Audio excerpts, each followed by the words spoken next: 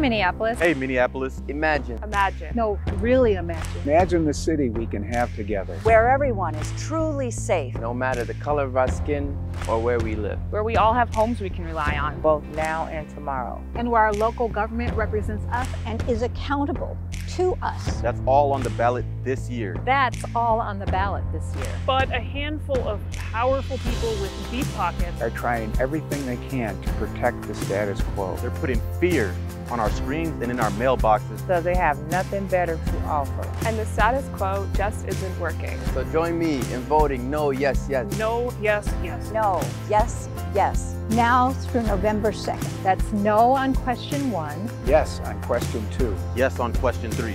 And together, let's make this the kind of city we know that we deserve and is possible. Just imagine.